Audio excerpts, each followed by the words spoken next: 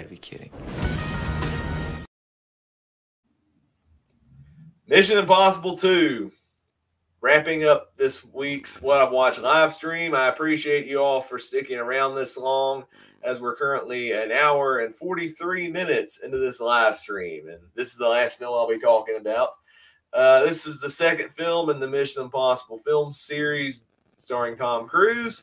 And this one was actually directed by John Woo, who's known for directing a lot of very over-the-top, stylistic action films. His other well-known film is Face Off, starring Nicolas Cage and John Travolta. This and Face Off are the only John Woo films I've actually seen, but he's directed other films that a lot of people like Hard Boiled, Hard Target, Broken Arrow. I know he also directed a war movie with Nicolas Cage called Wind Talkers. If there's any John Woo movies that you like that I haven't seen, let me know in the comments below. I might do a John Woo director project one of these days. Who knows? Because John Woo, just from the two movies I've seen, his style of action is really, really cool. But diving into the plot synopsis of Mission Impossible 2, Agent Ethan Hunt races across Australia and Spain to stop a former IMF agent from unleashing a genetically engineered biological weapon called Chimera. This misstep should Hunt Not this misstep, this mission, should Ethan Hunt choose to accept it, plunges him into the center of an international crisis of terrifying magnitude. So like I said at the beginning of the stream, I do have a guest joining me on this review. He sent me his video link earlier this week. We got G.R. Garrett from his channel Cinematic Tendency, who I've had on the channel a time or two. He is... I definitely thank him for accepting the invitation to join me in this collab for Mission Impossible 2, which is often seen as the worst film in the franchise. But do I agree with that sentiment? Does GR agree with that sentiment? Well, let's hear what he has to say on Mission Impossible 2.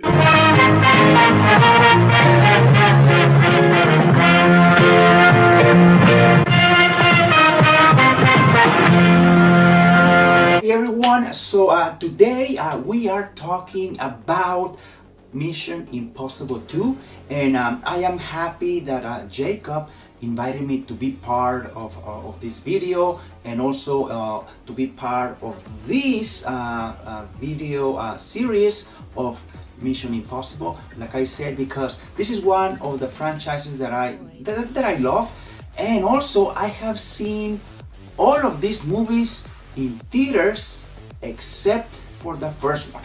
As a fan of the franchise, I do believe that Mission Impossible 2 is the movie that most of the fandom appreciates the least.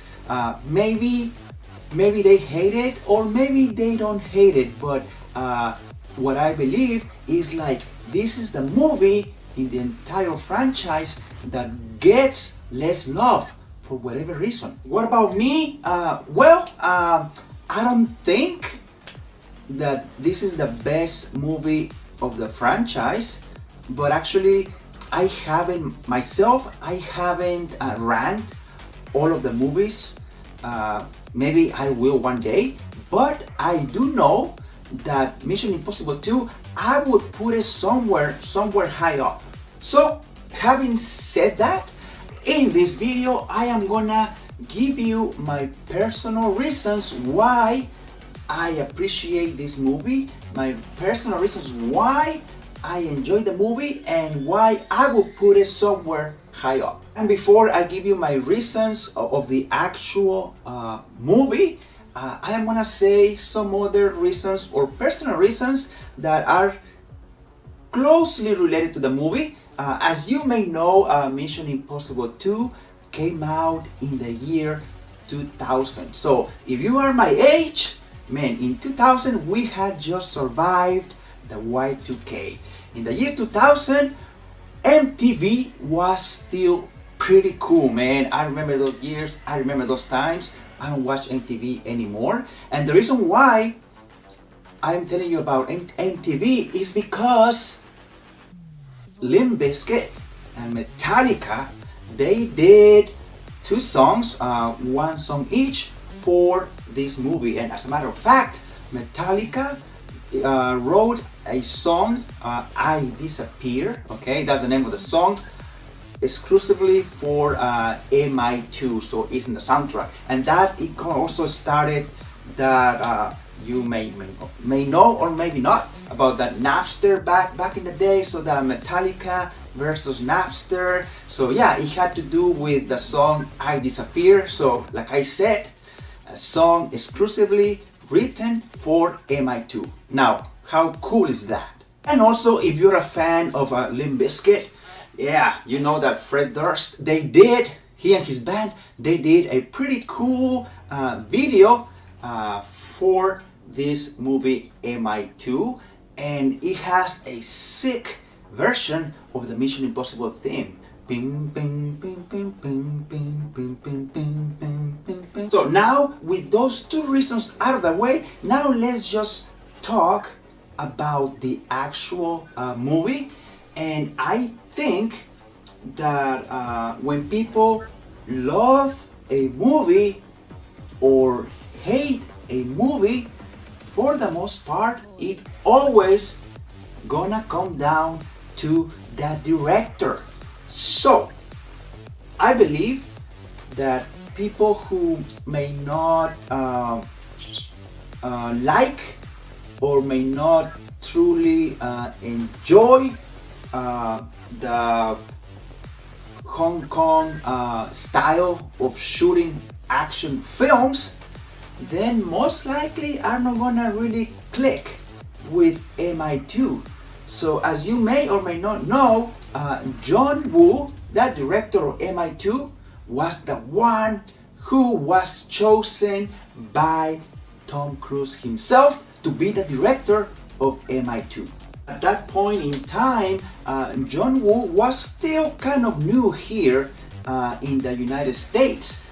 His very first movie here in the USA was Hard Target, and I told you earlier that I am biased towards John Woo because Hard Target is like one, if not one of my most favorite movies of the one and the only Jean-Claude Van Damme. So in MI2, you're gonna see John Woo all over. His DNA, his fingerprints are all over MI2. So he did Hard Target first here in the States, and then I don't know if the second one was Face Off. If it wasn't the second one, perhaps was the third one. But MI2 was either maybe the 4th or the 5th of his movies made here in the USA. So yeah, so if you like Face Off and if you like Hard Target, maybe you're gonna like MI2, because like I said, you're gonna see a lot of similarities in MI2 that you already saw in the previous movies. For instance, the way that Ethan Hunt shoots his guns in MI2 is the same way that Chance Woodrow does in Hard Target, and also the same way that Castor Troy does in Face Off. Yeah, I'm talking about shooting the guns with both hands. You're gonna see that similarity throughout all of those 3 movies. Again, that's like a trademark of John Woo. If you are a lot into watching movies, then you already know that some directors they have this kind of style or trademark. For instance, you know that Quentin Tarantino, he has his thing with women's feet, right? I mean, we all know that. We also know that director Michael Bay, he loves his explosions, okay? explosions here, explosions there, explosions everywhere. That's his style. Now, John Woo is also one of these directors, and I don't mean all of this shooting with both hands and stuff, although that is part of it, but his main trademark is the use of doves or pigeons in his movies.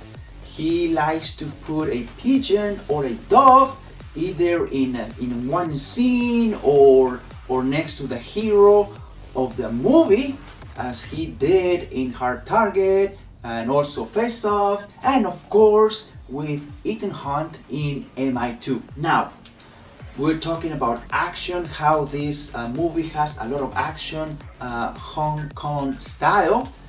And this is not a fact because I haven't double checked, but I suspect, and I think that I'm right, and if I'm not, let me know down in the comments. I think that in MI2 or Mission Impossible 2, this is the only movie in the entire franchise that we see Ethan Hunt shoot as many bullets. All right, like he's not gonna shoot that many bullets in the entire franchise. Like I said, I don't know if I'm right, but I think that I am. So again, if you wanna, get into that rabbit hole, hey, let me know down in the comments. So yeah, I believe, like I said, in Mission Impossible 2, this is the only movie where Ethan Hunt shoots way more bullets, way more guns than any other Mission Impossible movie. Now, there is something interesting in MI2 when it comes to Ethan Hunt that I haven't seen in the other movies. I don't remember about the first movie, Mission Impossible, but I do remember about Mission Impossible 3, Ghost Protocol, Rogue Nation, and Fallout. Like in all those movies, except for 2, in all those movies, Ethan Hunt, he seems to be a little afraid or a little nervous when in the movie they are discussing that, okay, Ethan, you're gonna have to, you're gonna have to go underwater and you're gonna have to hold your breath for 3 minutes, right? Or you're gonna have to climb this glass building. Like in the conversation in the movie, he seems a little like, oh man, I'm a little scared. What if I die? But interestingly enough, in MI2 during the opening, right? It's interesting that he's just climbing. He's going solo, right? Like no cables, just climbing this high mountain. I think it was shot somewhere in Utah. Like in a real movie, and he's just like climbing and from cliff to cliff, jumping without any harness, any wires. Obviously, I'm talking as Ethan Hunt, right? Not as Tom Cruise. So as Ethan, he's like climbing, just like, hey, it's another day at the office. So I don't know. I just find it interesting that in MI2, Ethan Hunt, he's a daredevil. He's like climbing solo, no wires. He's having a standoff in the motorcycle with the main villain, and like I said, he's this daredevil of a character that I don't think he's not the same in the upcoming sequels. Am I right, or is it just me? Also, when it comes to his love life, seems like in this movie, I like that chemistry that he has with I think her name is Mia Ho. I forgot her name in the movie, the name of her character, but one of the memorable scenes for me, since I watched this movie in the theater, I don't know, I always remember that when they're like flirting, I like, like Ethan and this, she's a professional thief, right, in the movie. I like that flirting chemistry that they have, and for some reason in my mind, that scene in the top when during the first act, that she gets on top of him and then they flip or whatever. I don't know why. Since the first time I saw that scene in the movie theater, I remember sitting, oh man, that's cool. I don't know. It's always been in my mind for whatever reason, so take it as you may. Personally, as a movie watcher, as a movie fan myself, I usually or always appreciate when a movie, when they have a plot twist, you know, and obviously Mission Impossible is one of those franchises because they use a lot of like those masks, kind of like, ah, gotcha, it was me, you know. And I like how they did that from the very beginning, from the opening credits, all right, when he's like, what do you keep calling me Dimitri, right, at the airplane. And then how the villain, he tricked the scientists, and then towards the end he gets tricked by Ethan, so the villain kills his main guy, right, his right hand. So I like this, you know, like when I watched it for the first time, I was like, oh, that's pretty cool, man. And I don't know, I mean, like I said, I like plot twists, and I think that plot twist in that movie was well executed.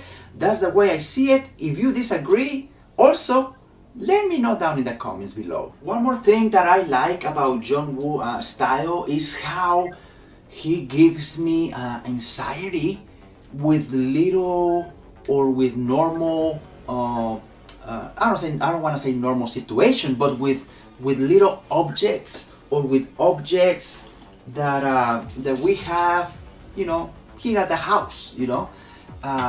He did it with in the movie Hard Target, all right, and also he did it again in this movie in Mission Impossible 2 with that cigar cutter. And I don't know, I just find it interesting how he gives me that much anxiety and tension in the movie. No matter how many times I have seen that scene before, I always get this anxiety. I don't know, it makes me like, you know, it makes me nervous. It makes me like, oh man, I don't want to watch. Even though, like I said, I've seen that scene many times, he still gets me. Now, by no means MI2 is a perfect movie. There's no such thing. So I think one of my main complaints would be the villain. I wanted to see a little bit more of him. On the other hand, I think that's the only villain other than Walker in Mission Impossible Fallout. Other than Walker, this one in Mission Impossible 2, this villain is the only one that is he can give a challenge to Ethan Hunt on a hand-to-hand fight, right? You know, they fight each other at the end. They use a lot of kicks, a lot of slow-mos, a lot of, like I said, Hong Kong style of fighting. And yeah, so I like this villain because like, he's physically challenging to Ethan, other than the rest of the upcoming villains. They're not very much, other, like I said, other than Superman himself, the Walker, Henry Cavill. Overall, guys, like I said, I am one of the guys who finds MI2 enjoyable, who finds this movie to be not only entertaining, but who gives enough or more love to Mission Impossible 2 than the majority of people. Yeah, so yeah, that's me. Hey, maybe you are like me, or maybe you are part of the majority. Hey, I would like to know your thoughts, so let us know down in the comments below. And Jacob, thank you for having me. I had a great time rewatching MI2. So I started a few days ago rewatching this movie, and then I just kept I just kept going. I didn't rewatch the original, the first one from 1996, but now last night I finished Fallout again. So now I think maybe in the next few days I'm gonna go back and start with the first one because I skipped it. But I did watch your review with Dave of Interpreting the Stars about the original MI movie. And yeah, and like I told you in the comments, I agree with a lot of his points. All right, guys. So thank you guys for watching, and please subscribe to Jacob's channel. Check out his content. And if you want to subscribe to mine, I'm pretty sure Jacob will include a link somewhere down below. All right, guys. Thank you so much, and I hope to see you soon. And until then, chocca la mano.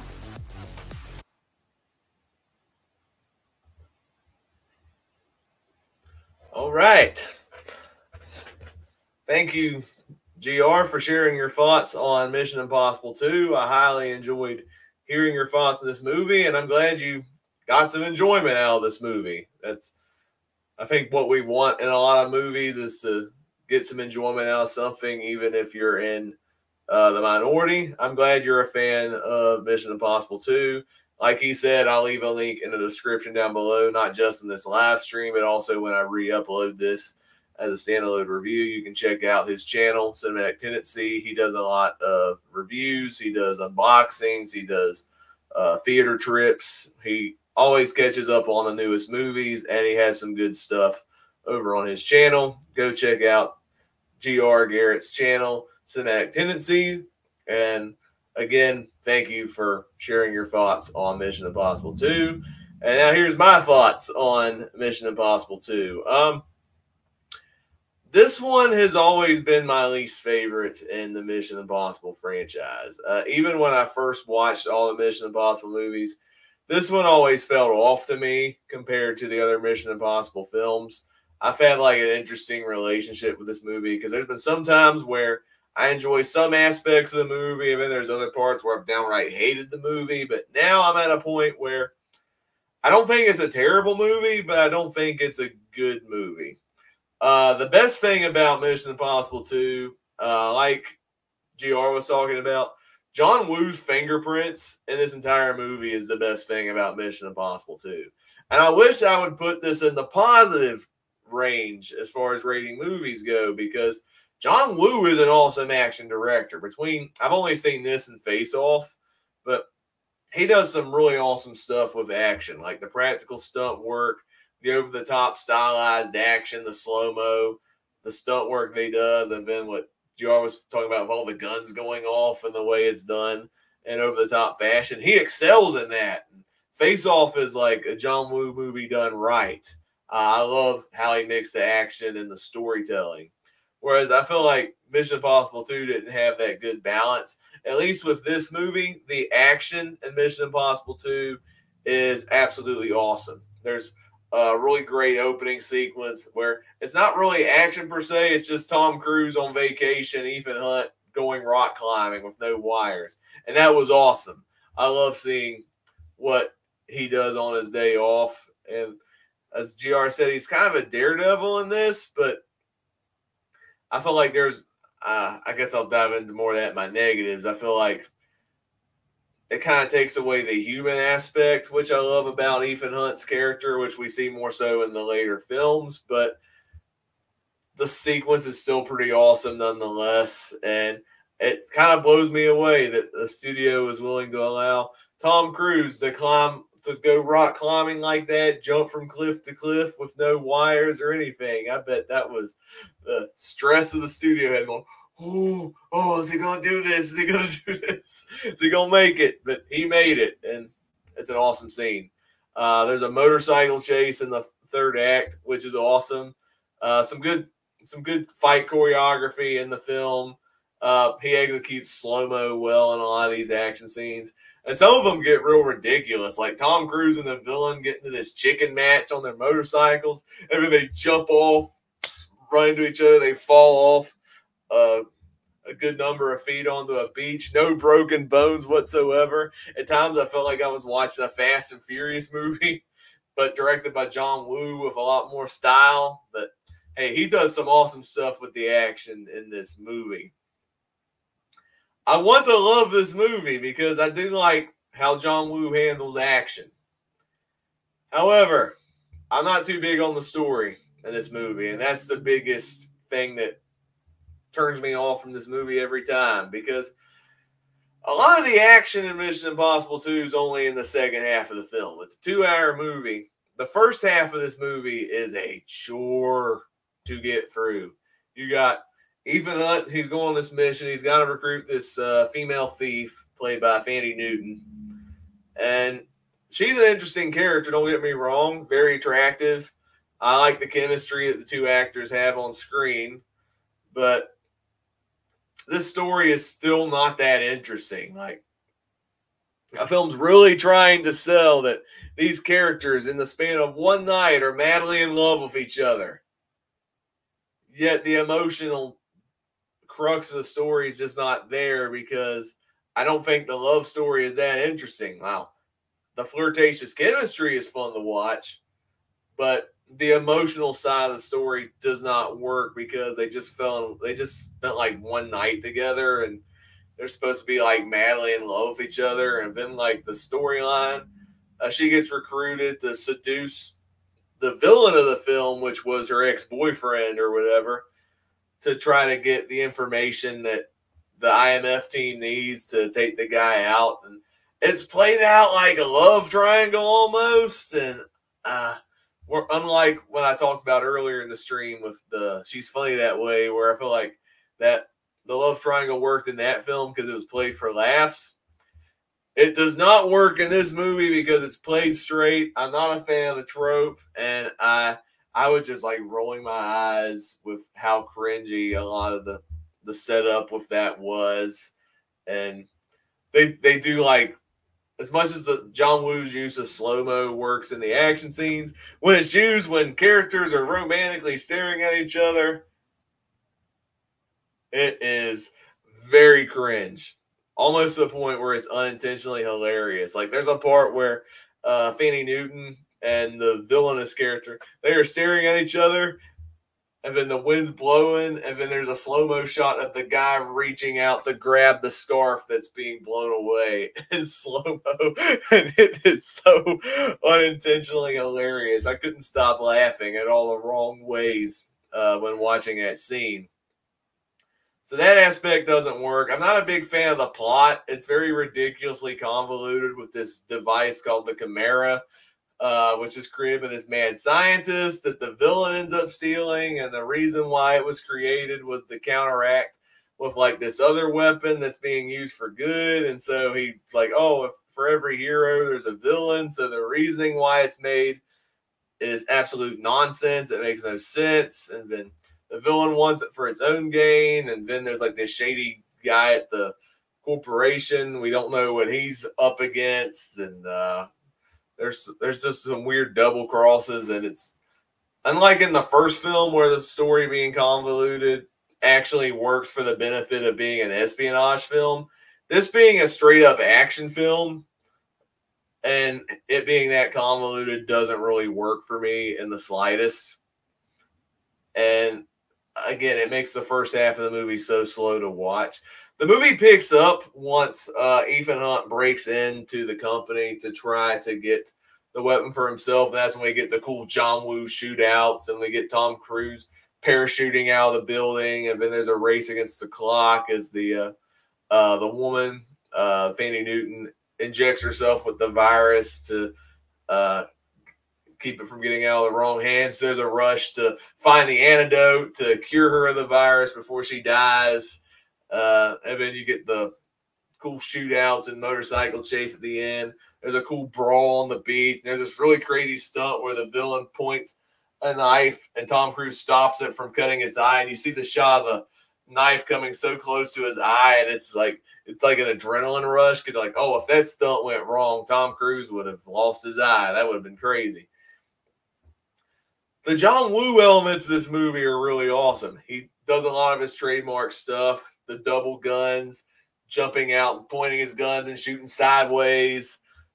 His obsession with birds, which it's used to the birds in this movie, especially when the white pigeon shows up when Tom Cruise shoots the door down and it explodes. And then the white dove is flying out, almost hailing like Tom Cruise is like the Messiah or something. It was so hilarious seeing how they did that. It was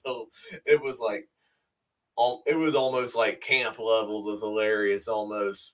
But yeah, this is still my least favorite film in the franchise. Some elements of this movie, to me, almost feel like a parody of Mission Impossible film, whereas the later films kind of dive more into the human element of Ethan Hunt, where you see him do these awesome stunts, but he's also human at the front and center of it with emotions. Whereas this Ethan Hunt in Mission Impossible 2 is like a daredevil that's almost like a caricature at times. He's way more smug in this movie than he is in the other films.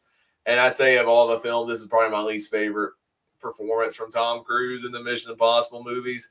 Not that he's horrible. I mean, he still commits to the role, but I prefer the more vulnerable side of Ethan Hunt, which we see in the later movies, which mix his character with the amazing action. And the later Mission Impossible films have more investing stories at the same time. This is a frustrating watch because I want to enjoy this film much like GR, him being the John Woo fan. I love the John Woo action. And that's what makes this movie watchable in chunks, especially in the second half of the movie. But the first half of the movie, mixed with the story, the romance elements, which fall flat for me, and just the story in general and how convoluted it is with the virus and all that, does not work for me in the slightest. And this is the only Mission Impossible film that does not have a fresh rating for me. It's my least favorite in the franchise and is the only real misfire in the Mission Impossible films for me. But if you're like GR and you enjoy this movie for what it is, then more power to you for doing that. I'm glad you can get something out of the film. But for me, aside from the action, this film is another snooze. So I ended up giving Mission Impossible 2 2.5 out of 5 stars on Letterboxd, and I gave the film a 46 out of 100 on my 100-point scale. Got a few comments in there. Jason says, this was the weakest of the Mission Impossible movies. Some good motorcycle action, but boring story. I do agree with you on that completely. And Jason says, John Woo is a lot like Zack Snyder to me. The action is too stylized and take me out of the movie. I actually enjoy when directors do stylized action where they do their own stamp on how to do action. Like, it makes their movies stand out. Like, when John Woo does his action well, they're great movies, like Face Off. And I feel the same thing with Zack Snyder. When he over-stylizes his movies, they stand out and they make me appreciate the movies as a whole, like especially his DCU output. Zack Snyder does some really cool stuff with the action. But I guess it all depends on how. But I think John Woo and Zack Snyder are divisive directors. I think Zack is more divisive than John Woo. But I guess it all depends on how you enjoy your action movies. And like I said, with Mission Impossible 2, if the story is on par with the action, then I would have enjoyed Mission Impossible 2 a lot more.